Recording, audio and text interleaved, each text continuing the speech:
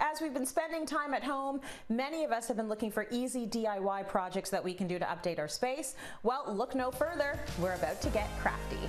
Now, I'm a big believer in making art for your home that means something to you. So why not transform one of your favorite family portraits into modern art? Christian Dare is going to show us how, but first, here's what you're going to need. An empty picture frame with a glass or acrylic front, a family photo or headshot, cellophane or colored paper, white paper, and a Sharpie or other fine point marker. Christian, this looks like a great project. Yeah, it's a really great project. I came up with this idea as I was scrolling through my phone, trying to get organized, and I realized I had all these great photos of friends, of family, of great times that I often forget about. So I thought, why not make something permanent? Why not make something modern? And because it's me and it's a DIY, it needs to be chic and it needs to be cheap. I don't have a lot of great photos of myself, but I did find this great photo of you from, I think, a virtual house party that I thought I would use today. I know her. That's my alter ego right there. I bet you do. So that's the first step, is pick your picture and print it out. For the picture, it's always great to pick more of a headshot, so it's like your face and shoulders for this sort of project. First step. Next thing you're going to do is take apart your frame. So you can remove the outside, put it to the side, the mat, stick it to the side, but hold on to it. And we just want to grab our piece of glass or acrylic. Acrylic will work also. So just your piece of glass, and this is what we're going to actually work on. This is a great opportunity to actually clean it, so it's nice and clean before you start. And you're actually going to place it right on top of your photo. So just nice and centered on your photo. Next, we're going to grab a Sharpie. So you can use almost any color, any sort of fine tip marker. I'm using black for this particular one, and you're just gonna trace the outline. It's gonna be like a line drawing. So what I always say is you wanna focus on just the features. So I started off doing this great jawline, right? You wanna include sort of the nose.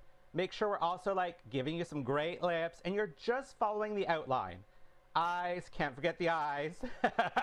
But don't worry, it doesn't need to be perfect. It should be kind of abstract and fun.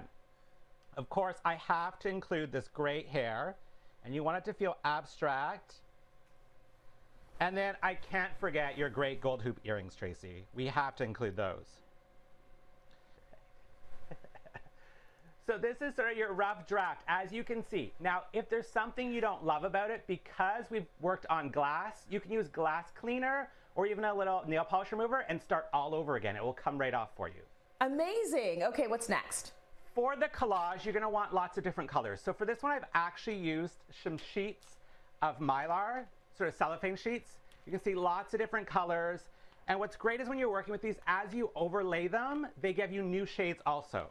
So you're gonna wanna grab those, and you can just use scissors, paper scissors, not the hair scissors, and cut some trim, different shapes and sizes of different colors. So thin ones, thicker ones, every color you want. If you want a color block, you could do all warm tones or all cool tones. Now, if you don't have cellophane at home, you can also use some other stuff. So for example, you could use some old maps, some colored paper. I did a couple previews for you, Trace. This is me using some grosgrain ribbon. This is me using some mats. Now we go back. So you're going to grab your mat, put it down, and then you're just going to lay out all your different strips. So you can make it lots of different colors, layering it on top of each other. There's almost no wrong answer. You can do vertical, horizontal.